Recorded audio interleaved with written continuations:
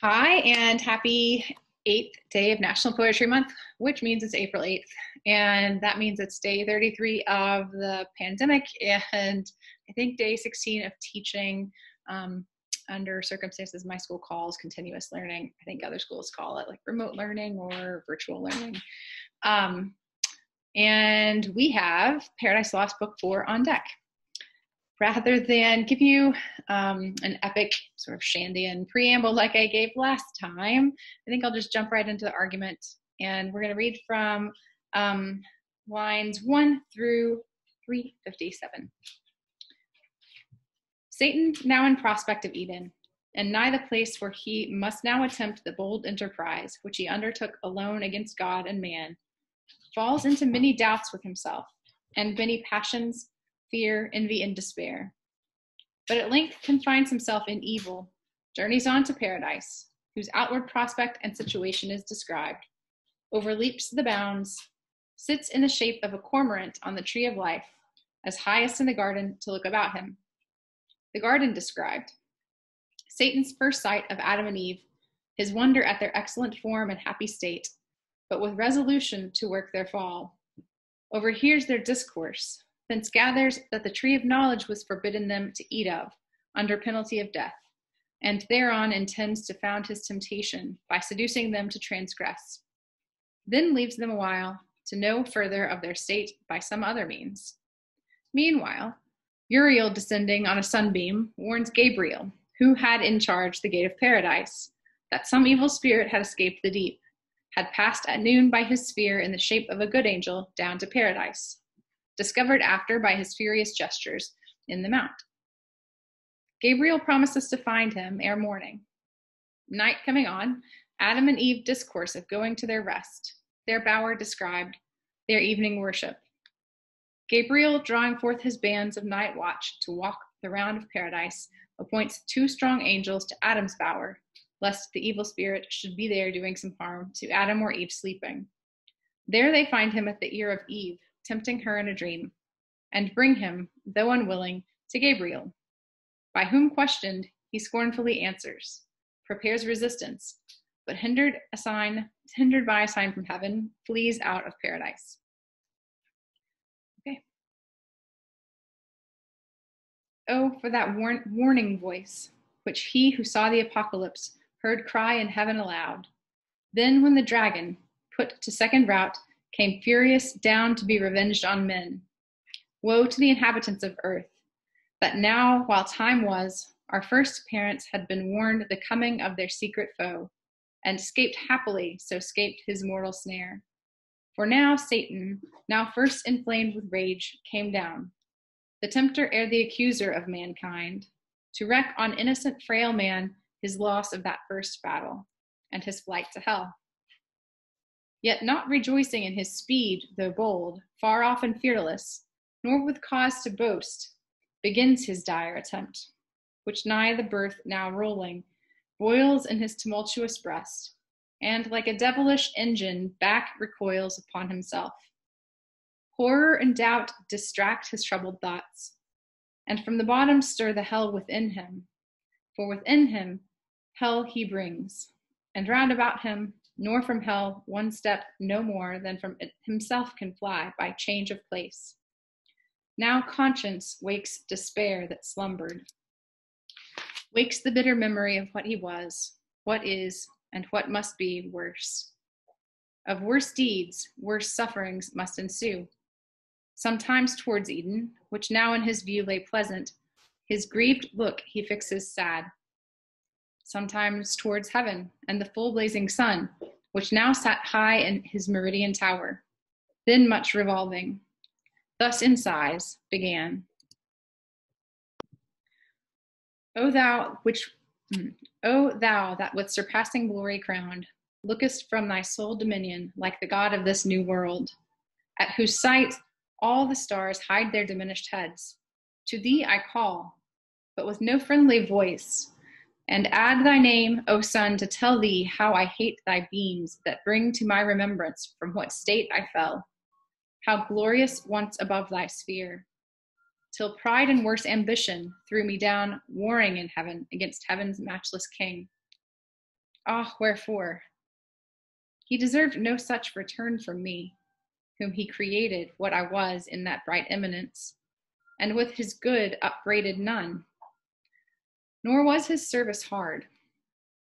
What could be less than to afford him praise, the easiest recompense, and pay him thanks? How do? Yet all his good proved ill in me, and wrought but malice.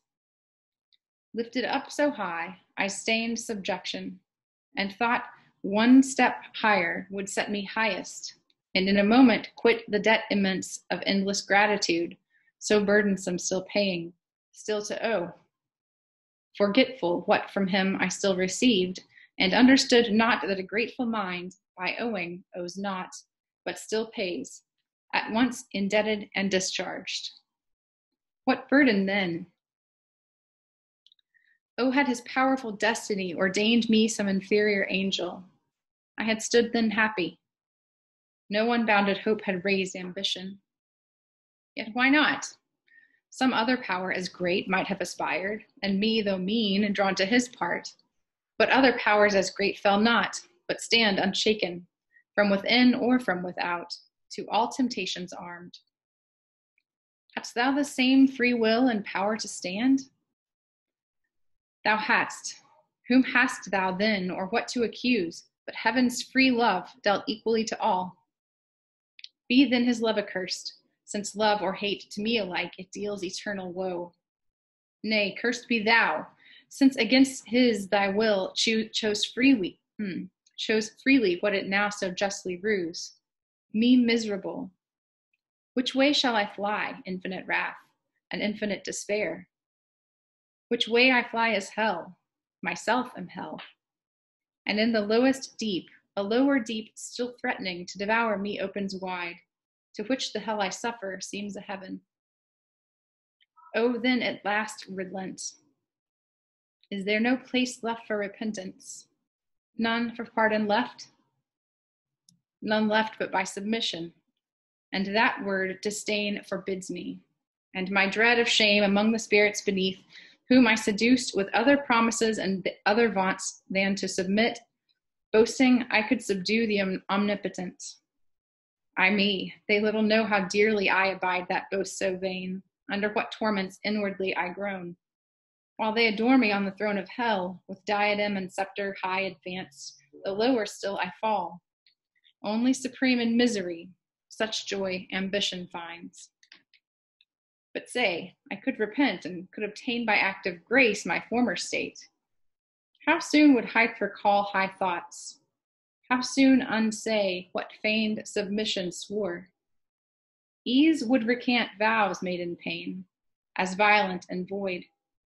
For never can true reconcilement grow where wounds of deadly hate have pierced so deep, which would but lead me to a worse relapse and heavier fall.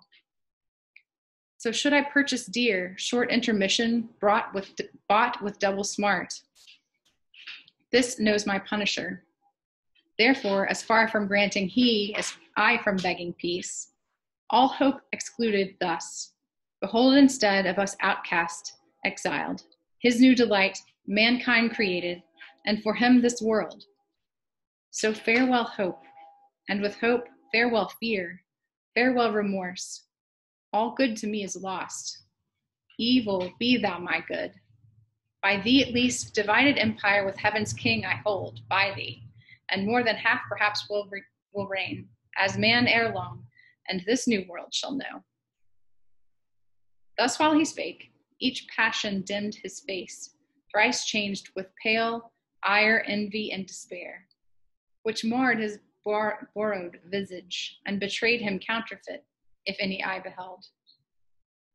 For heavenly minds from such distempers foul are ever clear, whereof he soon aware, each perturbation smoothed with outward calm, artificer of fraud, and was the first that practiced falsehood under saintly show, deep malice to conceal, couched with revenge, yet not enough had practiced to deceive Uriel once warned, whose eye pursued him down the way he went, and on the Assyrian mount saw him disfigured, more than could befall spirit of happy sort. His gestures fierce, he marked and mad demeanor, then alone, as he supposed, all unobserved, unseen. So on he fares, and to the border comes of Eden, where delicious paradise, now nearer, crowns with her enclosure green, as with a rural mound the champaign head of a steep wilderness, whose hairy sides with thicket overgrown, grotesque and wild, access denied. And overhead upgrew insuperable height of loftiest shade, cedar and pine and fir and branching palm, a sylvan scene, and as the ranks ascend shade above shade, a woody theater of stateliest view. Yet higher than their tops, the verdurous wall of paradise upsprung, which to our general sire gave prospect large into his nether empire neighboring round. And higher than that wall,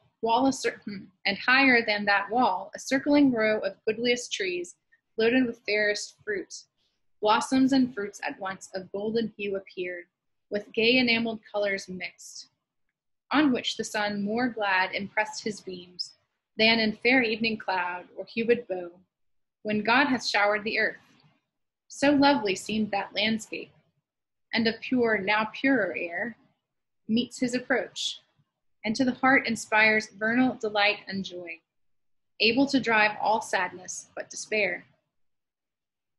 Now gentle gales, fanning their odoriferous wings, dispense native perfumes, and whisper whence they stole those balmy spells, as when to them who sail beyond the Cape of Hope, and now are past Mozambique, off at sea northeast, winds blow Sabian odors from the spicy shore of Araby the Blessed. With such delay,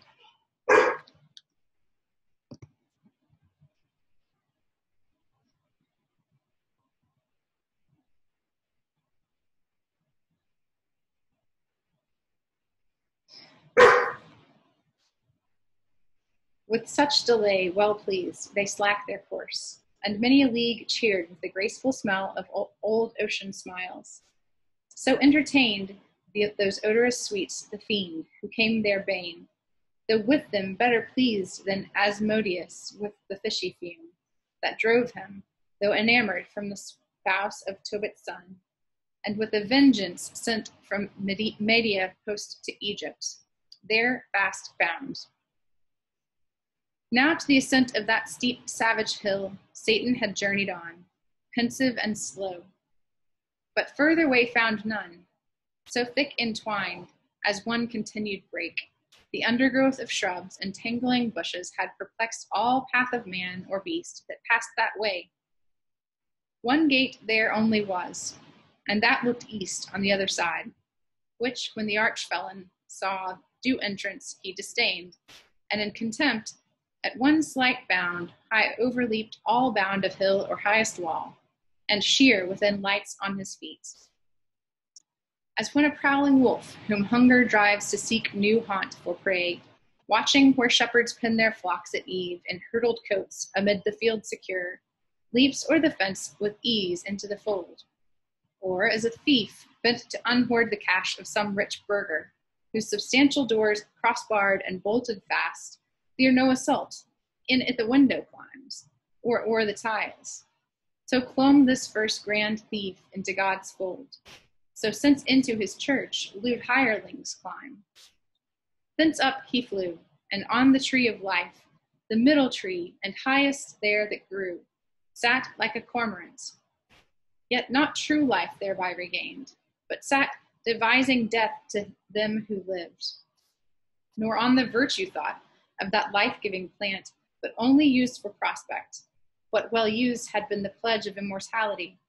So little knows any but God alone to value right the good before him, but perverts best things to worst abuse, or to their meanest use. Beneath him, with new wonder, now he views to all delight of human sense exposed, in narrow room, nature's whole wealth, yea more, a heaven on earth, for blissful paradise of God the garden was, by him in the east of Eden planted. Eden stretched her line from Orion eastward to the royal towers of great Seleucia, built by Grecian kings, or where the sons of Eden long before dwelt in Telassar. In this pleasant soil, his far more pleasant garden God ordained. Out of the fertile ground he caused to grow all trees of noblest kind, for sight, smell, taste. And all amid them stood the tree of life, high eminent, blooming ambrosial fruit. Blooming ambrosial fruit of vegetable gold. And next to life, our death, the tree of knowledge grew fast by. Knowledge of good brought dear by knowing ill. Southward through Eden went a river large, nor changed his course, but through the shaggy hill passed underneath, engulfed. For God had thrown that mountain as his garden, mold high raised upon the rapid currents, which through veins of porous earth, with kindly thirst updrawn, rose a fresh fountain, and with many a rill watered the garden. Thence united fell down the steep glade, and met the nether flood, which from his darksome passage now appears, and now divided into 4 main streams, runs diverse, wandering many a famous realm and country whereof here needs no account, but rather to tell how, if art could tell, how from that sapphire fount the crisped brooks rolling on orient pearl and sands of gold, with mazy error, under pendant shades ran nectar, visiting each plant, and fed a flower's worth of paradise, which not nice art embeds in curious knots, but nature, boom, poured forth, profuse on hill and dale and plain. But where the morning sun first warmly smote the open field, and where the unpierced shade embrowned the noontide bowers, thus was this place, a happy rural seat of various view. Groves whose rich trees wept odorous gums and balm, others whose fruit burnished with golden rind, hung amiable, Hesperian fables true, if true here only, and of delicious taste. Betwixt them lawns, or level downs, and flocks grazing the tender herb were interposed, or palmy hillock, or the flowery lap of some irrigous valley spread her store. Flowers of all hue, and without thorn the rose. Another side, umbrageous grots and caves of cool recess, o'er which the mantling vine lays forth her purple grape, and gently creeps luxuriant. Meanwhile, murmuring waters fall down the slope hills, dispersed, or in a lake that to the fringed bank with myrtle crowned her crystal mirror holds, unite their streams. The birds their choir apply. Airs, vernal airs, breathing the smell of field and grove, attune the trembling leaves, while universal Pan, knit with the graces and the hours in dance, led on the eternal spring.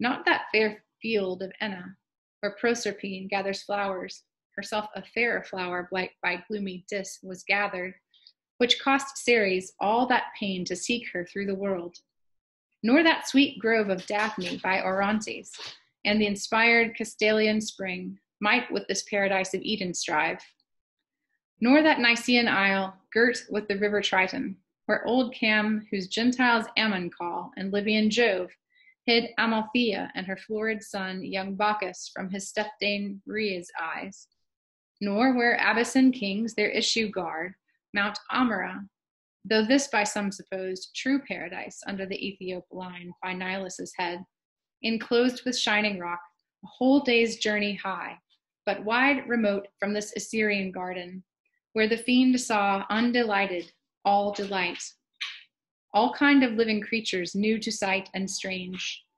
2 of far nobler shape, erect and tall, godlike erect, with native honor clad in naked majesty, seemed lords of all, and worthy seemed, for in their looks divine the image of their glorious Maker shone. Truth, wisdom, sanctitude, severe and pure, severe but in true filial freedom placed, whence true authority in men. Though both not equal, as their sex not equal seemed, for contemplation he and valor formed, for softness she and sweet attractive grace. He for God only, she for God in him. His fair large front and eye sublime declared absolute rule, and hyacinthine locks round from his parted forelock manly hung, clustering, but not beneath his shoulders broad. She as a veil down to the slender waist, her unadorned golden tresses wore disheveled, but in wanton ringlets, waved as the vine curls her tendrils, which implied subjection, but required with gentle sway, and by her yielded, by him best received, yielded with coy submission, modest pride, and sweet reluctant amorous delay. Nor those mysterious parts were then concealed. Then was not guilty shame, dishonest shame of nature's works, honor dishonorable, sin bred. How have you troubled all mankind with shows instead, mere shows of seeming pure, and banished from man's life his happiest life, simplicity and spotless innocence? So passed they naked on, nor shunned the sight of God or angel, for they thought no ill. So hand in hand they passed, the loveliest pair that ever since in love's embraces met. Adam, the goodliest of men since born his sons, the fairest of her daughters, Eve. Under a tuft of shade that on a green stood whispering soft, by a fresh fountain side they sat them down, and after no more toil of their sweet gardening labor than sufficed to recommend cool zephyr, and made ease more easy, wholesome thirst and appetite more grateful, to their supper fruits they fell. Nectarine fruits which the compliant boughs yielded them, sidelong as they sat recline on the soft downy bank damasked with flowers. The savory pulp they chew, and in the rind still as they thirsted scoop the brimming stream. Nor gentle purpose, nor endearing smiles wanted, nor youthful dalliance as beseems fair couple, linked in happy nuptial league, alone as they. About them, frisking, played all beasts of the earth, since wild, and of all chase in wood or wilderness, forest or den. Sporting, the lion ramped, and in his paw dandled the kid. Bears, tigers, ounces, pards, gamboled before them. The unwieldy elephant, to make them mirth, used all his might, and wreathed his lithe proboscis. Close the serpent sly insinuating, wove with Gordian twine his braided train, and of his fatal guile gave proof unheeded. Others on the grass couched, and now filled with pasture gazing sat, or bedward ruminating, for the sun declined, was hasting now with prone career to the ocean isles, and in the ascending scale of heaven the stars that usher evening rose. When Satan still in gaze, as first he stood, scarce thus at length failed speech recovered, sad.